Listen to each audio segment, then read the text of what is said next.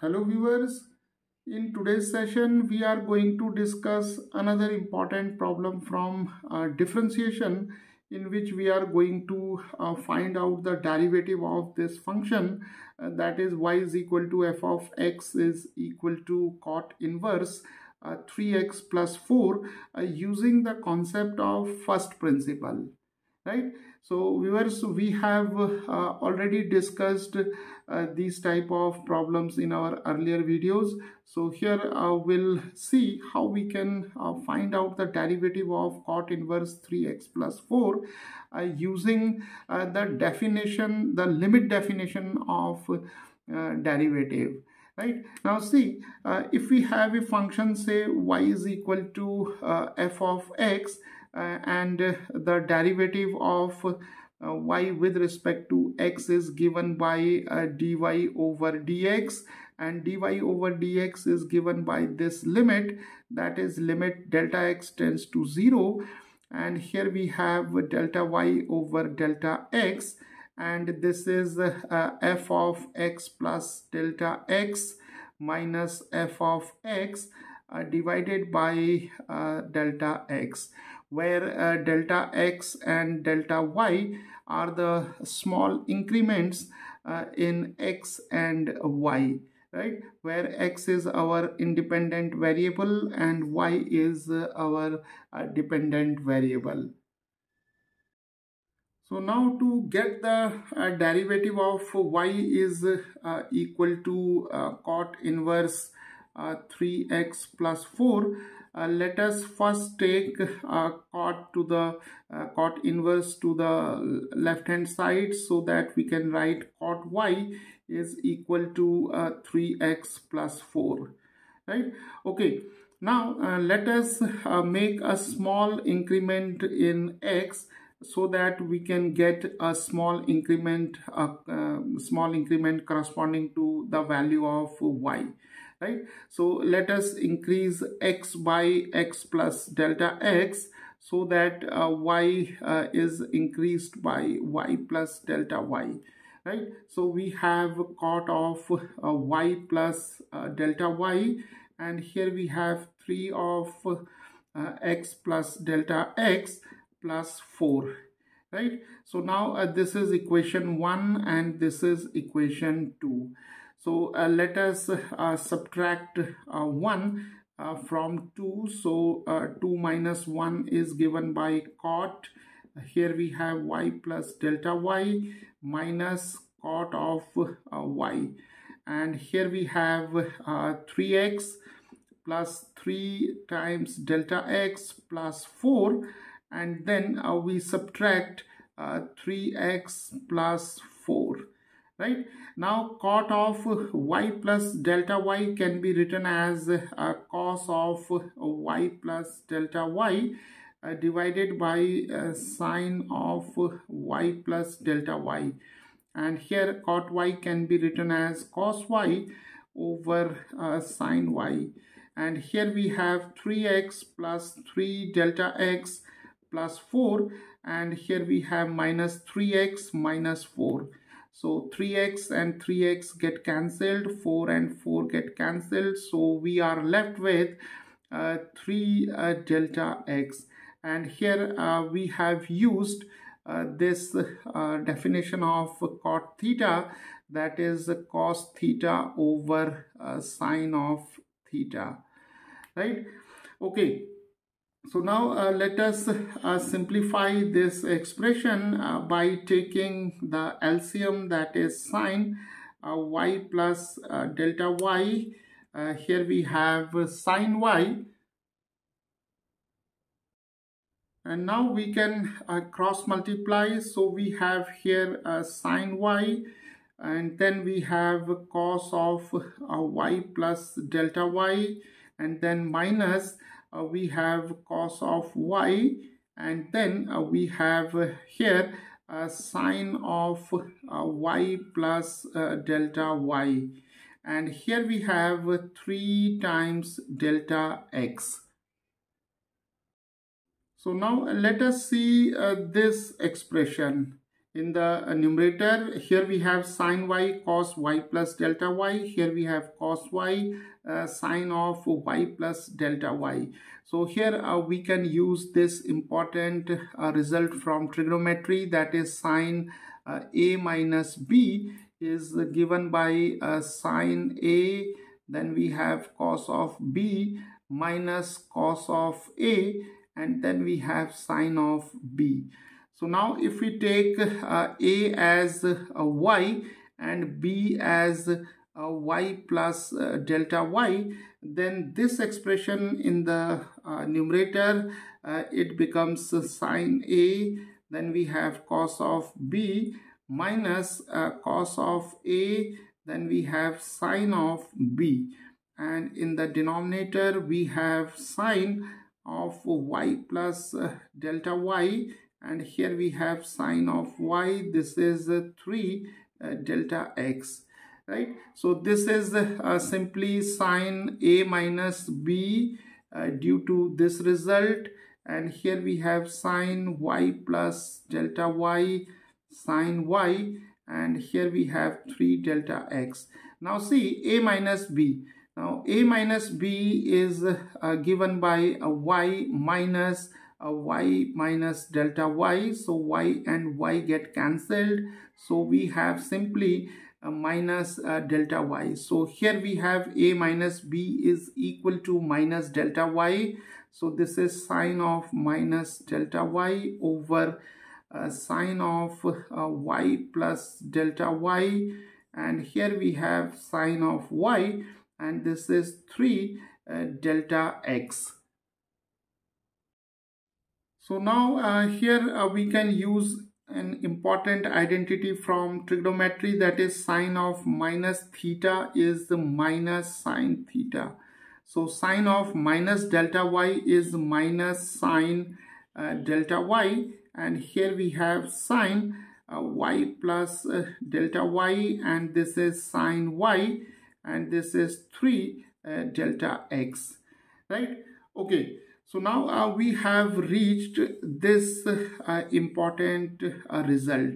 Now what we will do, we'll divide both sides by delta y, right? Because dy over dx is equal to limit delta x tends to 0 delta y over delta x.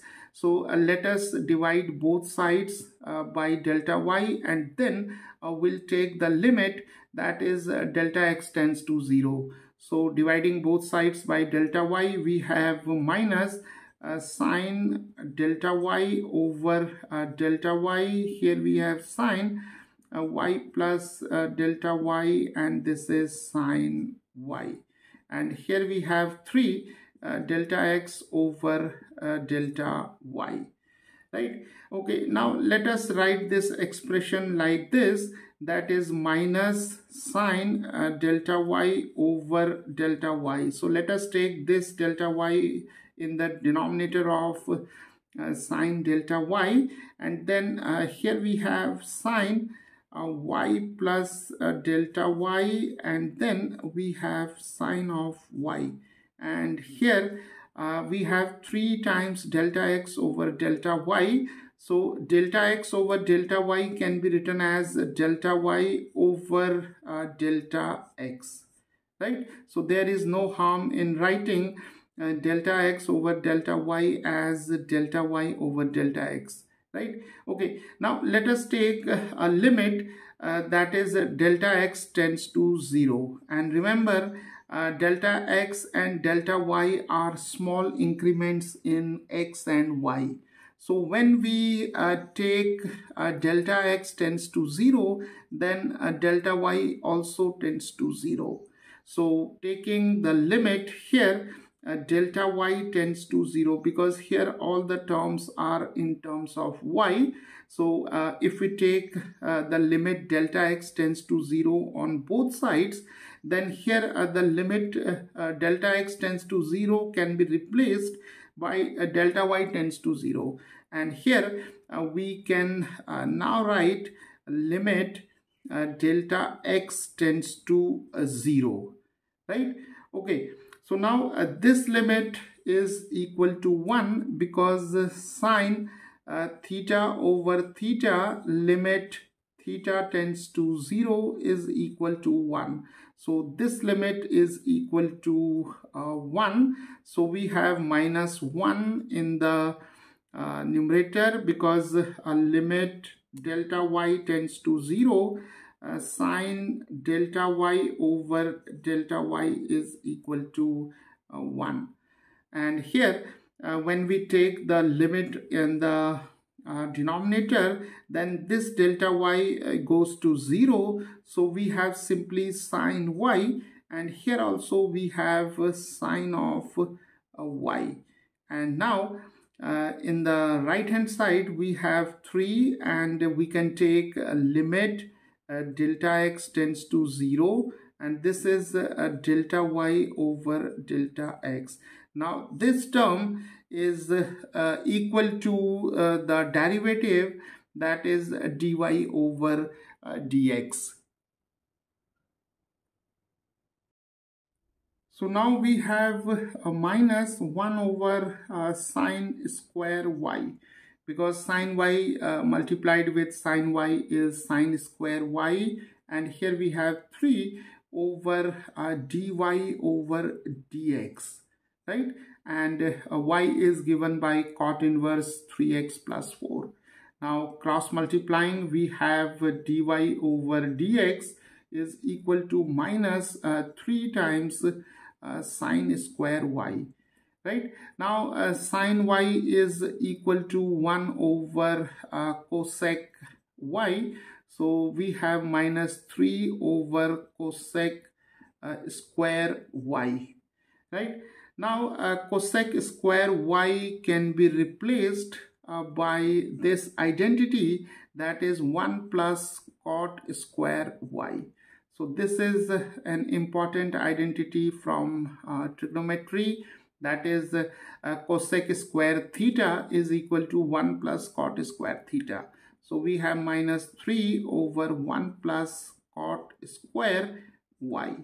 Now cot y is equal to 3x plus 4. So we have minus 3 over 1 plus 3x plus 4, and here we have a square, right? So this is minus 3 over 1 plus 9x square, a plus b whole square, then we have 16, 4 square, and then 2ab, that is 2 times 3, 6 times 4, 24x. So this is minus 3 over 9x square plus 24x plus 17, right? So dy over dx is equal to minus 3 divided by 9x square plus 24x plus 17, and the derivative, that is d by dx of cot inverse 3x plus 4 is given by this expression, right? So this is how by making use of the concept of first principle we can find out the derivative of functions. Hello viewers, in today's session we are going to discuss another very important and conceptual problem from derivatives involving the absolute value function, which is also known as modulus function, right? So in this class we are again going to solve one important problem related to derivatives. So here we have a function f of x, which is given as a mod of secant 3x, and we have to find the value of this expression, that is e raised to greatest integer of f prime of x at x is equal to 5 pi by 12, right?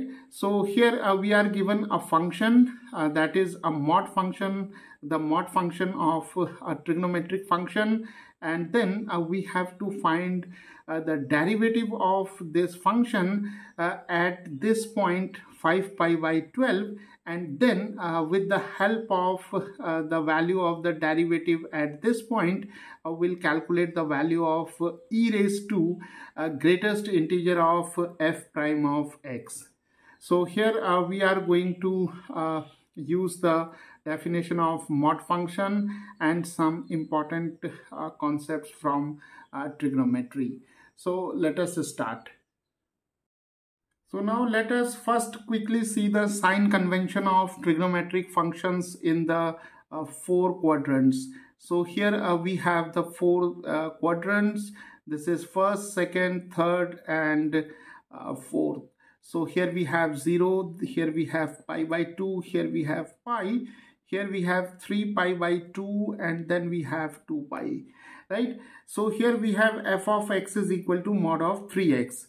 Right now, see, in the first quadrant all the trigonometric functions are positive, and in the second quadrant only the sine and cosec functions are positive, and in the third quadrant only the tangent function and cotangent function, that is cot and tan function, are positive, and in the fourth quadrant only the cosine function and the secant function are positive, right?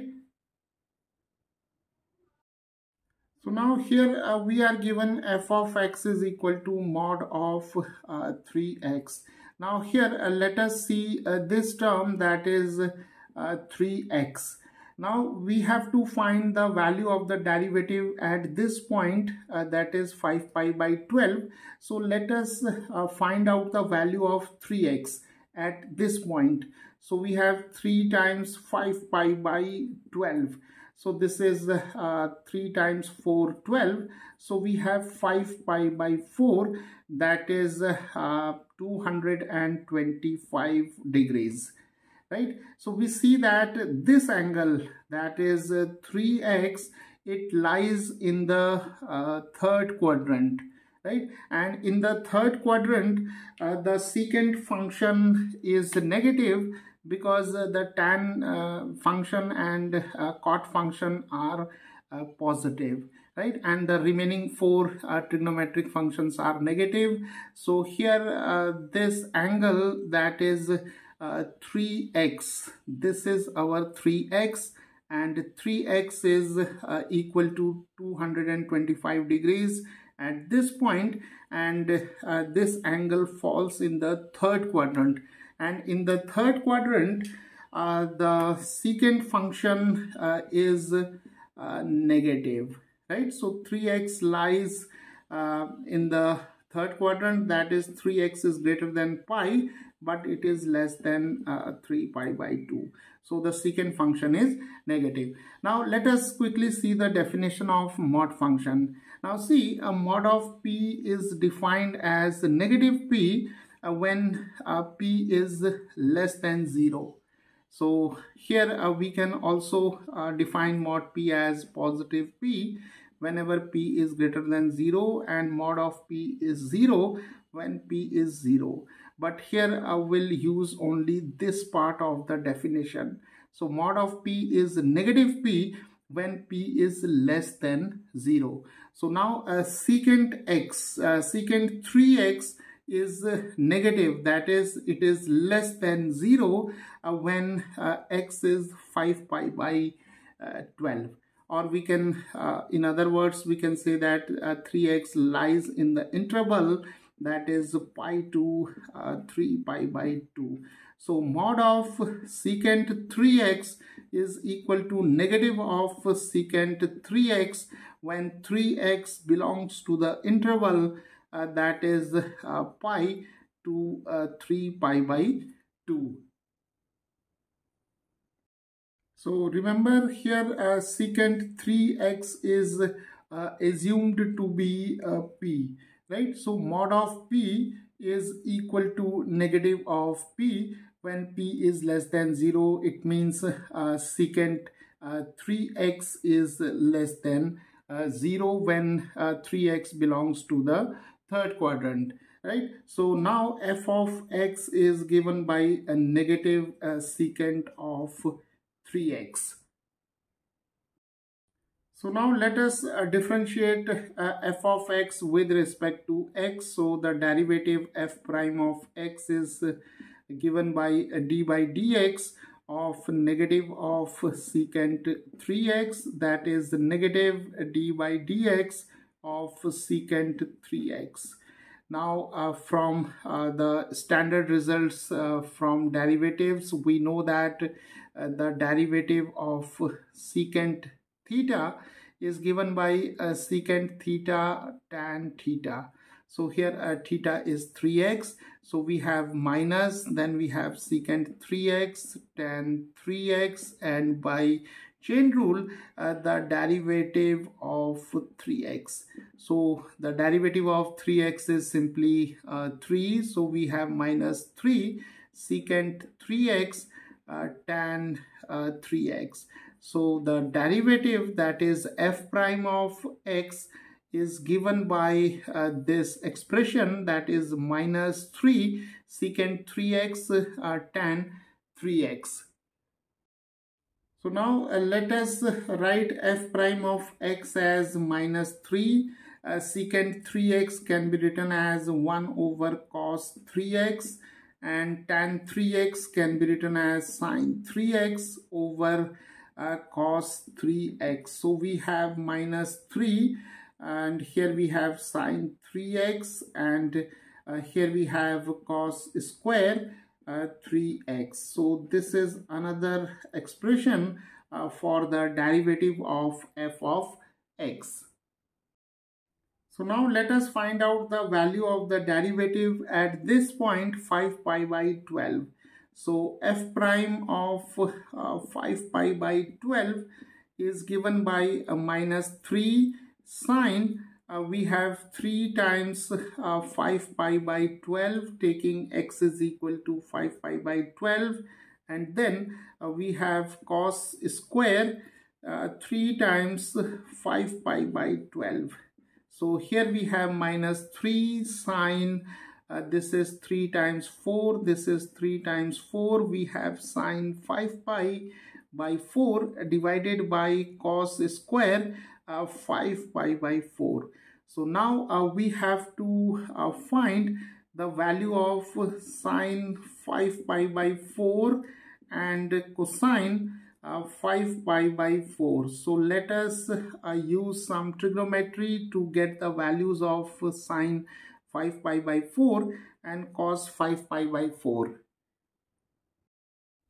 So sine 5 pi by 4 is given by sine pi plus pi by 4. So we can split 5 pi by 4 as pi plus pi by 4, and similarly here we can write pi plus pi by 4. So here we have sine pi plus say theta, and here also we have cos pi plus theta, right, where theta is given by pi by 4. So sine pi plus theta is given by a minus sine theta, and similarly cos pi plus theta is given by minus cos theta. So here we have minus sine theta is pi by 4, and here we have minus cos pi by 4. So this is minus 1 over square root of 2, and here also we have minus 1 over square root of 2, because sine pi by 4 and cos pi by 4 are equal to 1 over square root of 2.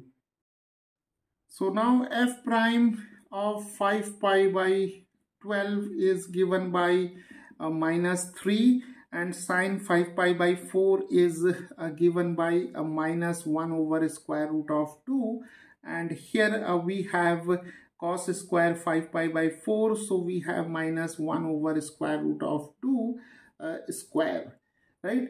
Okay, so now this is minus time minus plus, so we have 3 by root 2, and this is minus 1 over root 2 square, so we have here a 1 over 2, right? So this is 3 over root 2 times 2, and that is 6 over root 2. So we can now write 6 over root 2, rationalizing the numerator and denominator by square root of 2. We have 6 root 2 over 2, and this is 2 times 3 is 6, so this is 3 root 2. So the value of the derivative of f of x at this point, that is 5 pi by 12, is given by 3 times square root of 2. So now our aim is to get the value of e raised to greatest integer of f prime of x at this point, that is 5 pi by 12. So we can now write e raised to the greatest integer of f prime of 5 pi by 12. F prime of 5 pi by 12 is 3 root 2. Now see, the value of 3 root 2 is given by 3 times. The approximate value of square root of 2 is 1.414, and if we multiply 3 and 1.414, we'll get 4.242, right? And the greatest integer of 3 root 2 is given by greatest integer of 4.242, and the greatest integer of 4.242 is 4, right? So the value of e raised to greatest integer of 3 root 2 is given by e raised to 4. Right, so the value of this expression, that is e raised to greatest integer of f prime of 5 pi by 12, is equal to e raised to 4.